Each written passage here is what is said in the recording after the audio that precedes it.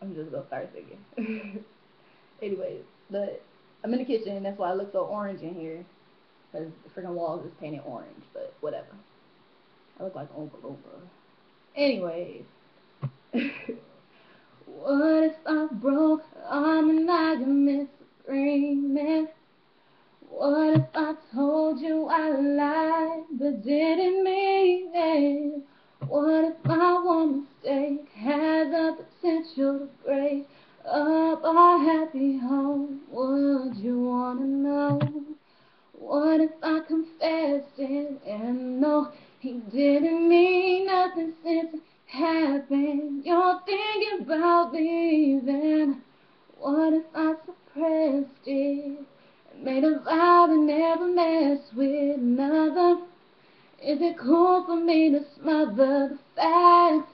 Is it cool for me to cover my tracks if you never know? Or would me not being honest hurt you more? Hypothetically, of course, are there some things that are left unsaid?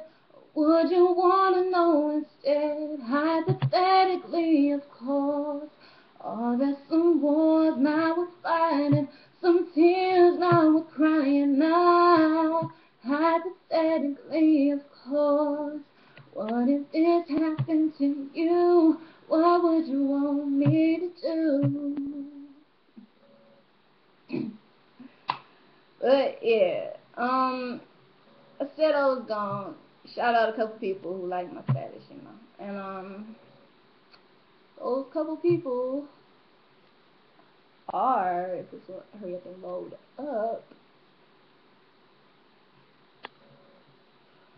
Okay, those couple people, damn it, excuse my French.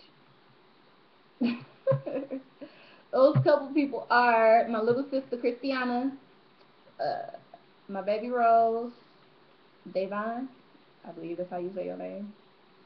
I don't even call you by your name. I just call you Puka Uncle. But Davon, Tara, and Eric. With your dancing ass.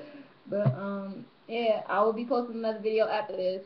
So whoever is watching before I end this video, subscribe to my YouTube page. I don't know how many times I gotta stress this to y'all. Subscribe to my YouTube page. Oh yeah, by the way, I know my face is fat, so chill out on my cheeks though.